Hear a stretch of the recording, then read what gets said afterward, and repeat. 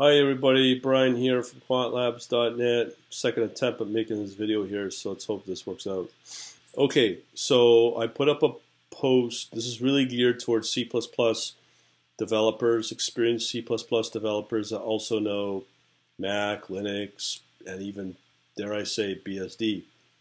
So right now I put up a post called on my blog, quantlabs.net/blog, called Why I Choose Open Source C++ wxWidgets over Qt Restrictions. In it, a couple things with Qt.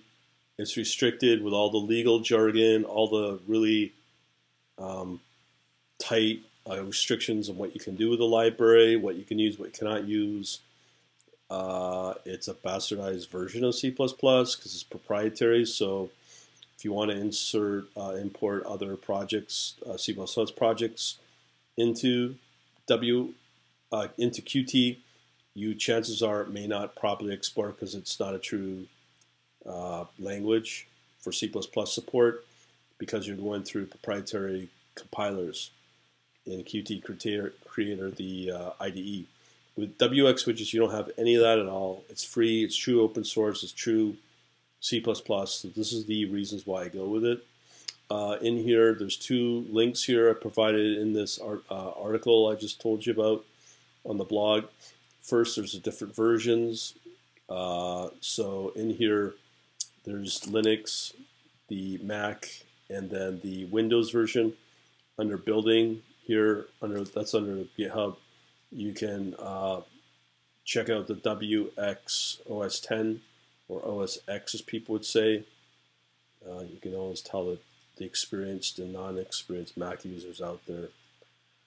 Let's say that. And then in there, what will happen is it will take you to further instructions.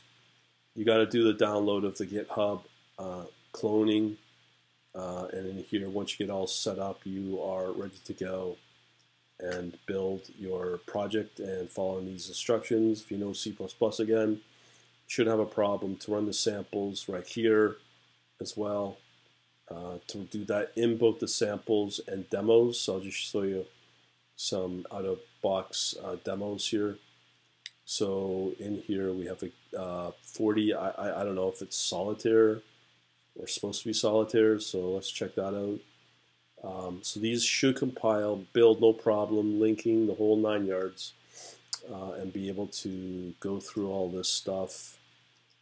And okay, so you know, you get the idea if it's solitaire or whatever. But we'll leave it at that. Also, we have some other things like life, bombs. I don't know what they are. Fractal, just generates random fractals. So they all work. There's tons of samples and showing the features of wxWidgets, so I'm not going to get into it any further. But I just want to show you the pros and cons of it, as well as showing you the capabilities of Fractal. The capabilities of wxWidgets. I'm hoping to get this working. Mac, it's just a real pain in the ass because to get the C compiler, GCC, hopefully you know this, Xcode minimal install. That's a waste of 6 gigs, and get it working. And I don't know. I'm probably going to eventually move my development onto a better environment, being BSD or Linux, where it's lighter and faster as well. The interface isn't exciting, but you can do some really cool stuff with it. So hopefully, as I said, I'll be able to get this WX chart directors working as well. That's part of my course, the Python custom course that I've gone on about, as well as there's the free books at quantlabs.net that you can get, or the DVD to learn that as well. So we'll leave it at that. So there's a lot out there. But again, this is really meant for experienced C++ developers that really understand this and want to develop some front-end or graphical user interface applications with whatever they develop, Python, bots, or whatever. That's pretty well it. Thanks for watching. You have yourselves a good day, and we shall talk to you soon.